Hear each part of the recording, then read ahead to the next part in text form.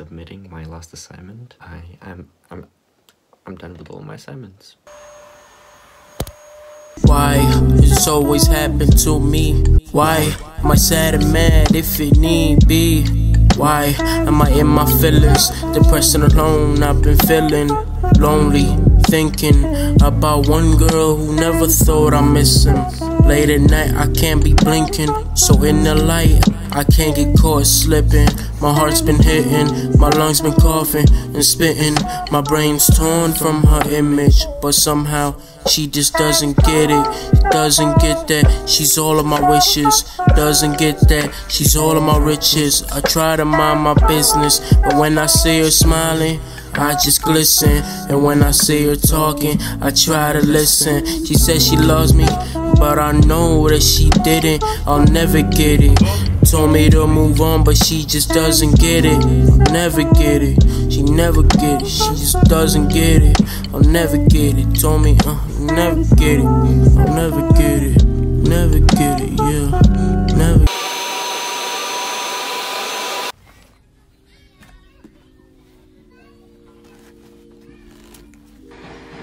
Idź go pakę.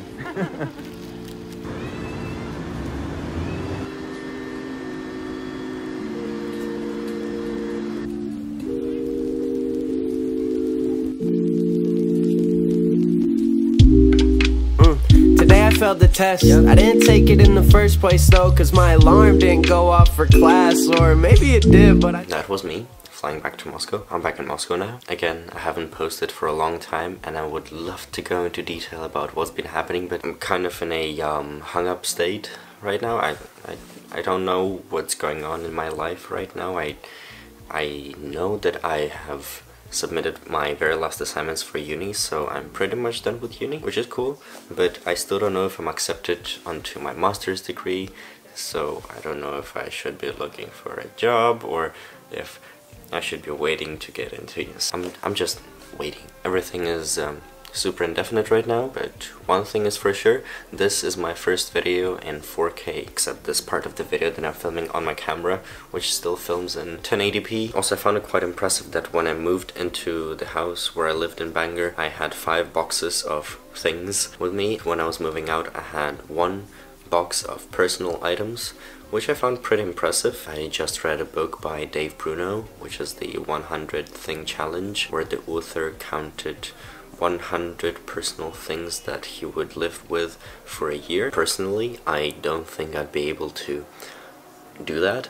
I have way too many tiny cables and like adapters for electronics. The author, for example, he counted his wedding ring, he counted his pen that he was writing with, a pencil. These 3 things are already 3 out of the 100 things. I'm actually interested. Would you be able to do the 100 thing challenge? Would you be able to eliminate everything except 100 things and live with that? It's interesting. So, as I have already mentioned, I have finished all my assignments and I've left Bangor, where I've studied for 3 years, and I'm not coming back for graduation because it's slightly too expensive for me to go all the way back there for a couple of days, up to a week, to stand in a gown.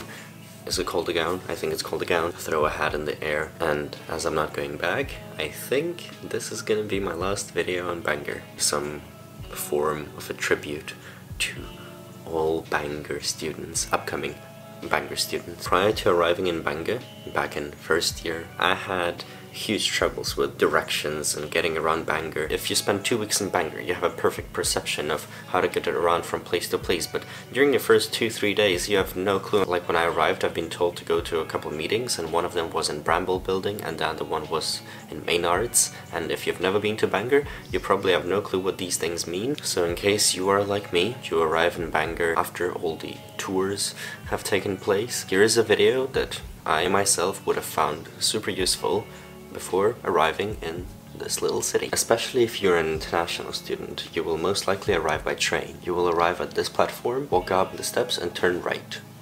When you exit the train station, you will see 3 roads, and now I'm realizing that it's starting to sound like a fairy tale. So let me show you what it looks like from above. Here you see 3 roads. On the left you have Holyhead Road, in the middle you have Daniel Road, and on the right you have the station road that leads to High Street. This part is called Upper Bangor, and this is College Road. This is the main arts building. This hill on the left is called Roman Camp. The Bangor Pier is right behind it. Let's start with the middle road. So let's say you walk down the middle road. Let's go through the things on the map real quick. This is Bramble Building, ECW, which stands for Environmental Centre Wales. Then there is the Memorial Building, the Chemistry Tower, Weldon, Thoday, Pontio, and Main Arts. If you happen to live up in the St. Mary's Halls of Residence, this is the hill to climb. To get to St. Mary's Village, you will need to turn right when leaving the train station and follow this road. Over here, at a pub called Varsity, at least that's what it's been called for the past 3 years here. I don't know if they're going to change it in the future. You will need to turn right and walk up Lonpopty, that's the name of the road. You will need to walk up the hill until you see St. Mary's Village. If you keep following the road without